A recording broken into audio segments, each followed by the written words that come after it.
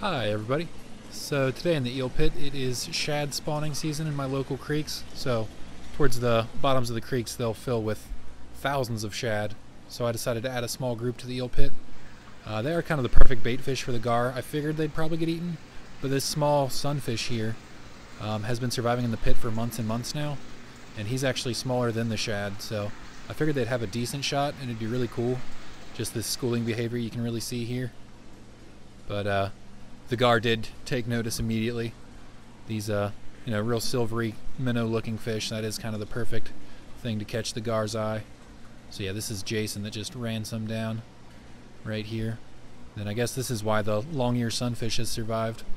If you notice right here, he's getting pretty territorial. I think he's trying to make a nest. I might add another one just to see if they'll pair up down here. But then later on the gar were eating the shad, but the sunfish is surviving still, no problem.